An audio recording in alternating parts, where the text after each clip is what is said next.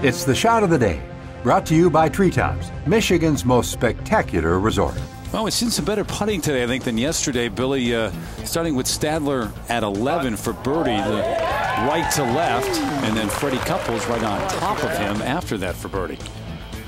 Well, these were two good reads, but really a good read by Craig Stadler because that ball broke almost 3 feet from right to left. And then Fred near the fringe there, just inside of that at 14, left to right this time. You talk about matching the line with the pace. That was a good read right there by Freddie. Return the favor. Stadler with a birdie on top of Fred. So neither able to win. And remember, Stadler had a chance to win the first hole and validate first on the day.